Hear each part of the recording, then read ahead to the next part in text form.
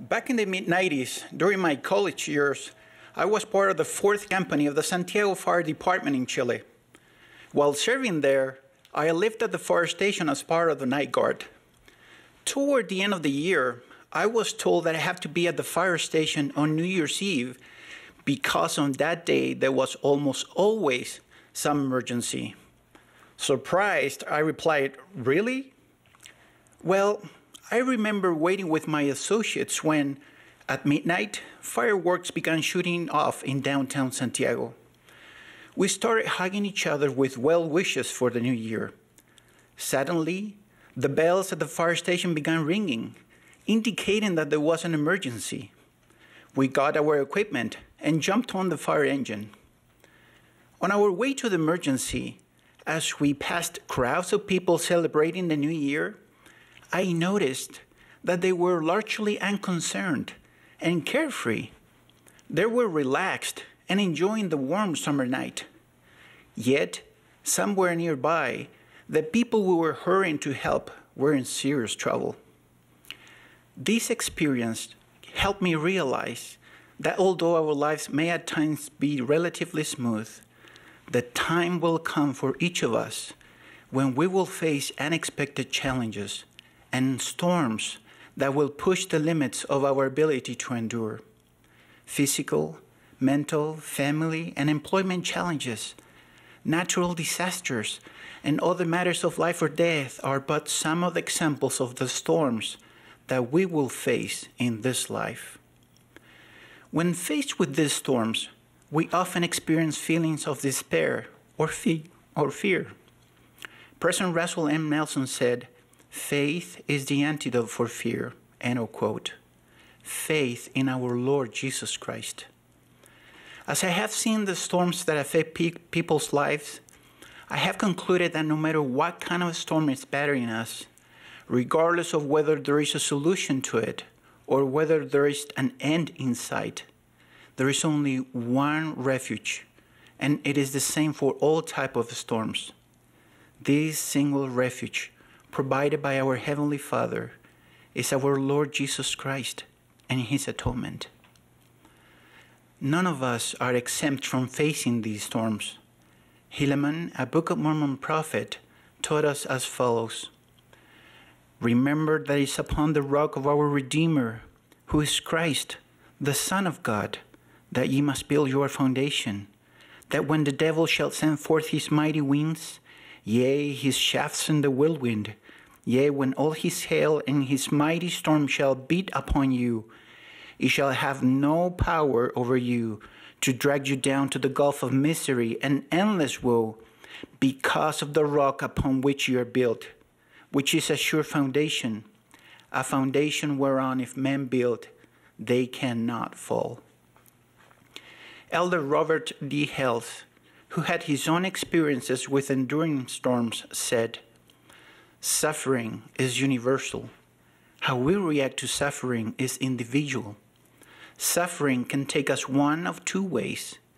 It can be a strengthening and purifying experience combined with faith, or it can be a destructive force in our lives if we do not have the faith in the Lord's atoning sacrifice."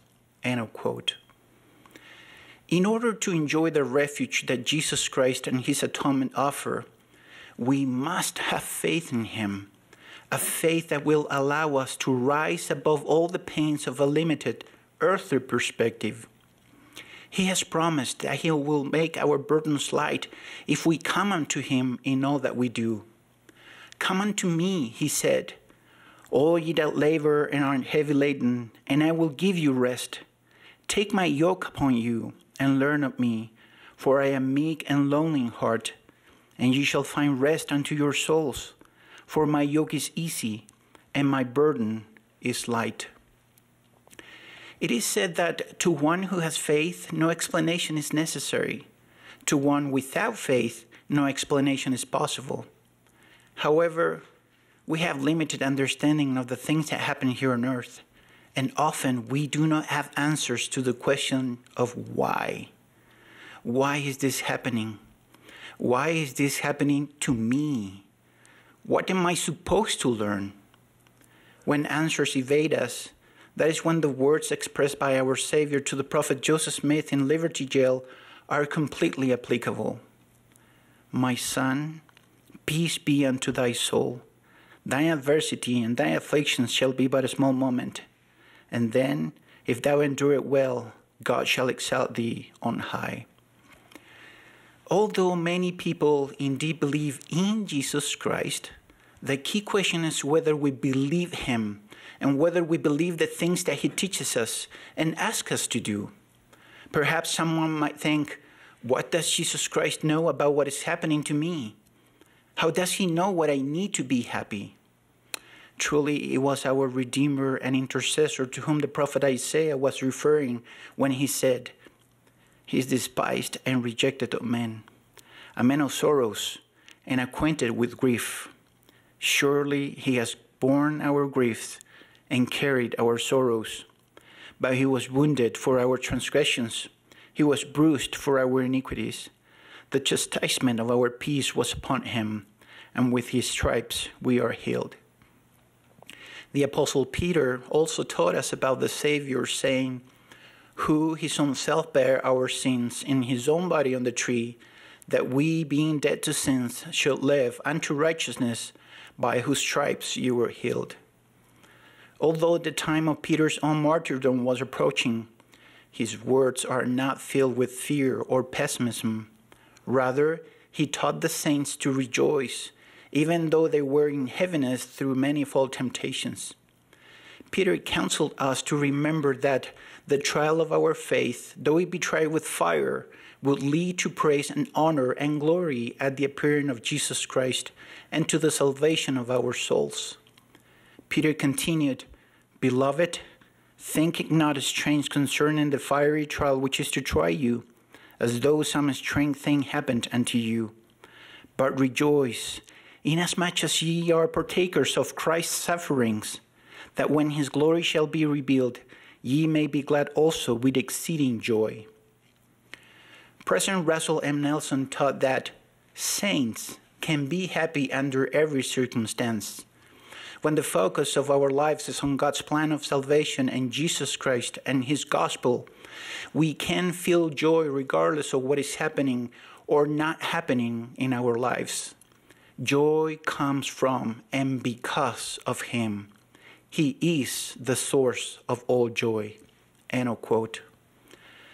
Of course, it is easier to say these things when we are not in the midst of a storm than to live and apply them during the storm. But as your brother, I hope you can feel that I sincerely want to share with you how valuable it is to know that Jesus Christ and his atonement are the refuge that we all need, regardless of the storm that are battering our lives.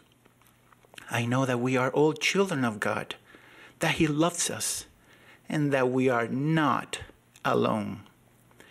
I invite you to come and see that he can lighten your burdens and be the refuge you are seeking. Come and help others find the refuge that they so yearn for. Come and stay with us in this refuge, which will help you resist the storms of life. There is no doubt in my heart that if you come, you will see, you will help, and you will stay. The prophet Alma testified the following to his son Helaman. I do know that whosoever shall put their trust in God shall be supported in their trials and their troubles and their afflictions, and shall be lifted up at the last day.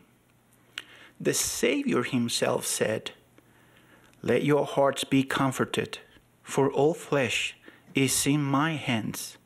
Be still, and know that I am God.